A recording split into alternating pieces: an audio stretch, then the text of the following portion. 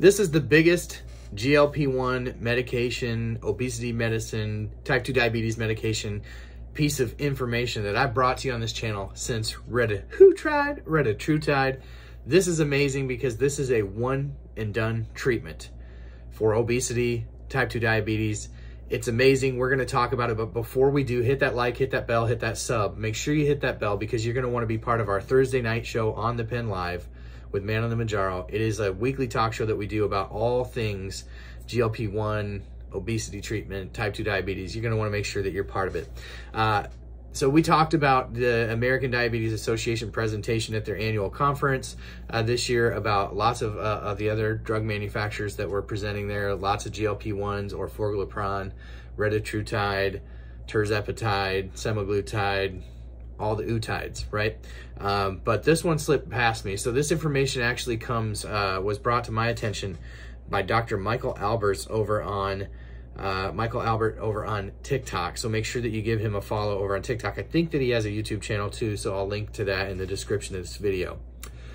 But this medication that is in clinical trials, or very early stage clinical trials, is a program from a company called Fractly Health. And Fractly Health has a big, audacious goal of eradicating type 2 diabetes, which is just an amazing thought. They also have a goal of basically replacing with pharmaceutical treatments bariatric surgery, right? So these are kind of their two goals. And they have this program called Rejuva. And in this Rejuva program, they are studying a gene therapy that would be a one and done treatment that is being shown right now to reduce in mice their weight by 20% and their A1C in half.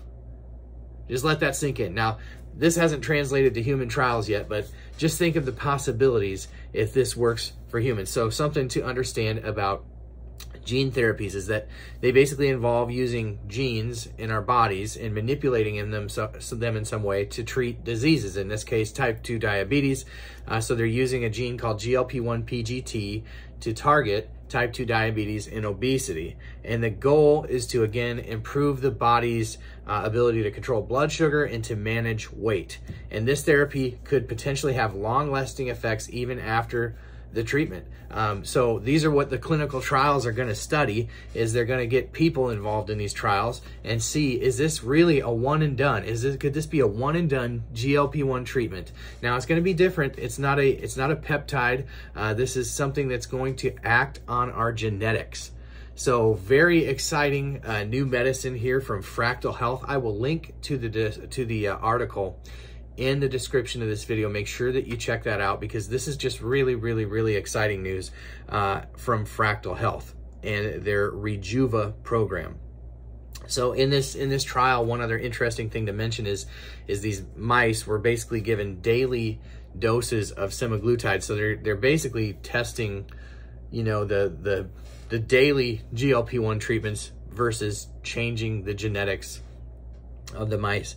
Now this is probably going to get some interesting comments below, so make sure that you participate in that conversation because there's so many people as a part of this community that have such cool perspective, unique perspective. There's doctors that come into the stream and share their information, so make sure that you share your thoughts about basically gene therapy, right, for type 2 diabetes and obesity. Just an amazing bit of information today, and we'll be talking about this more on this channel for sure. So thank you for watching. Hit that like, hit that bell, and hit that sub before you leave.